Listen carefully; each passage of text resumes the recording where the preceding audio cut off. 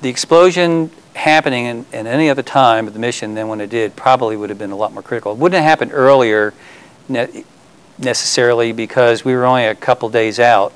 And remember I mentioned that we stirred the cryos post-sleep.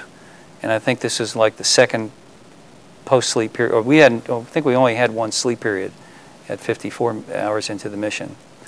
And later on, the later it happened, the worse it could have been. The earlier it happened, the better it is, obviously. Later on, put it this way, if it happened in Earth orbit, been better. Been the best of all. But since we had done the translunar injection burn, we're already on our way to the moon, and committed, the later it happened, the worse it could have been.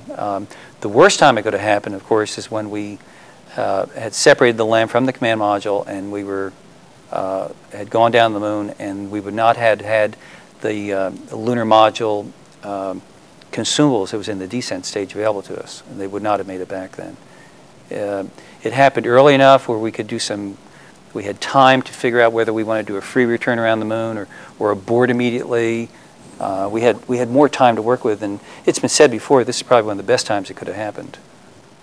If that failure had occurred today with the shuttle, I mean, it wouldn't have been missed because with the shuttle, we know every switch position on that spacecraft on the ground. We have the redundancy is sometimes 5 deep. So, and the lessons we learned from the Apollo 13 accident were incorporated into the design of the shuttle, so that the lessons there were not for naught at all.